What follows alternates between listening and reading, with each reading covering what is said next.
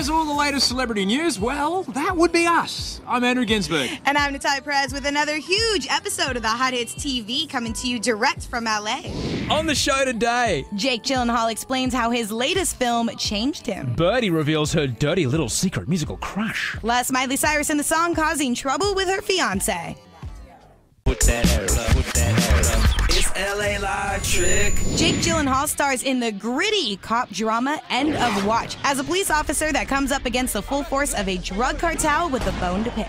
I was lucky enough to sit down with Jake. He revealed that this film pretty much changed his life. In the case of this movie, it allowed me that opportunity to go into a world that was so unlike what I do and learn about the world in a way that I never would. And I know that's sort of like the actor cliche, but I feel like that's why you do it, you know?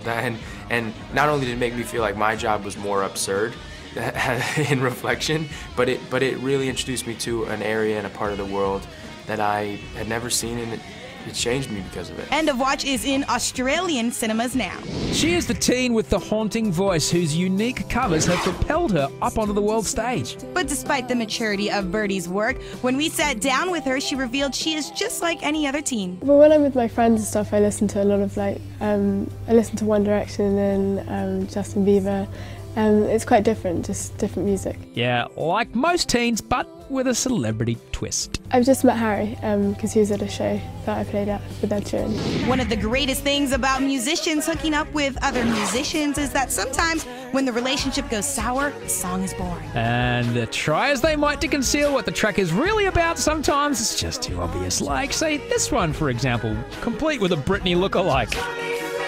But recently, one Miley Cyrus was helpful enough to clear up another little song rumor. Well, I don't know who else is getting married, so I feel like that's pretty blatant. But, you know, it's whatever. Everyone, like I said, everyone has to write songs that are about things that they felt. And even, you know, he introduced that this isn't the way that I am. It's all about this little track.